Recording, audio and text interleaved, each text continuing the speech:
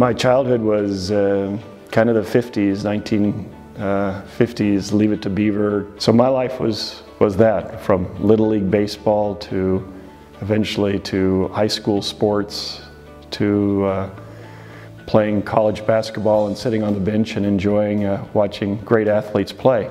That instilled in me that if you do work hard, if you do use teamwork, that you can accomplish great things with other people around you. I had been in the nonprofit economic development world for about 40 years, and so moving to Henderson to work for a city government was challenging. So I tried to bring that to the plate when I first got here, is that being from Henderson and working for the city government of Henderson, that we ought to be collaborative with the city of Las Vegas, North Las Vegas, the county, the region, and what we do if we work together collaboratively again, that we'd have more strength in numbers than to try to compete with each other. Bob stood out. It was clear in my mind that this person had gifts that would be beneficial to the city of Henderson and to our community for a long time to come.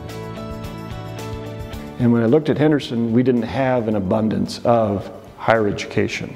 To me, those are the foundations of any good community anyway. If you have a good foundation of higher education and a good degree of healthcare, the combination of those two is outstanding. Pulling together a group to do long-term planning in the healthcare sector, to me, was a defining moment. And it's one that I think will benefit this community for a long time.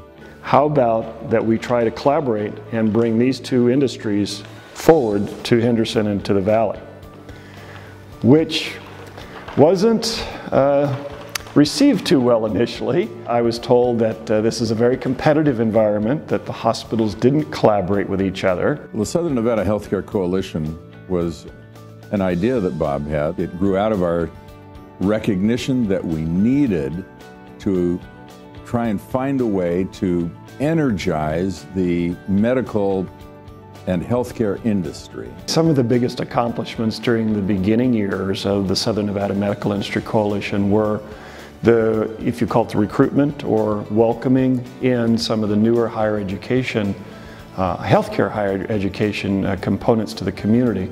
Well, Roseman and Toro are two what I would consider to be of the most beautiful feathers in our cap.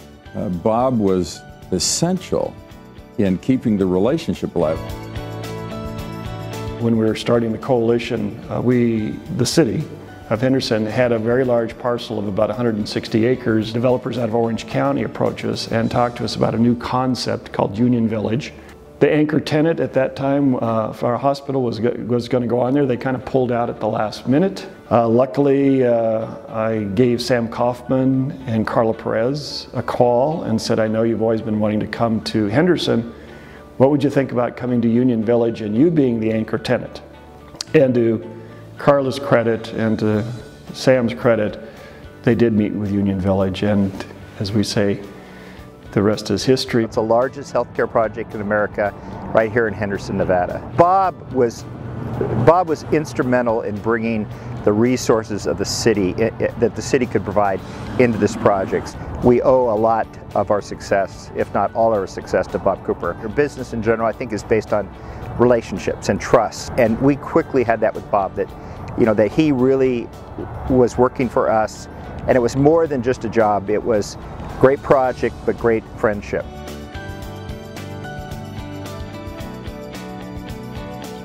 He is a great husband, a great father.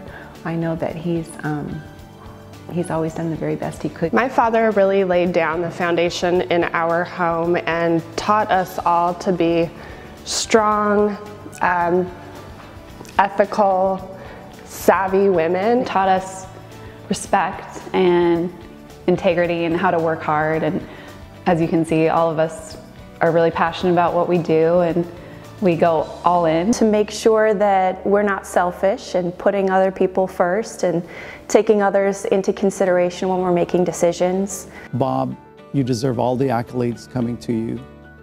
I know you're always going to continue to not say too much, but I'm here to tell you, everyone here, that you're truly an inspiration to all of us. You don't find people in government like Bob who can be the Pied Piper and bring business and industry together, just as he marched along and played his tune. And I'm not aware of other communities that have anything as comprehensive as HEALS that has been as long-lasting as HEALS. The credit to that, I think, rests very well on Bob Cooper's shoulders.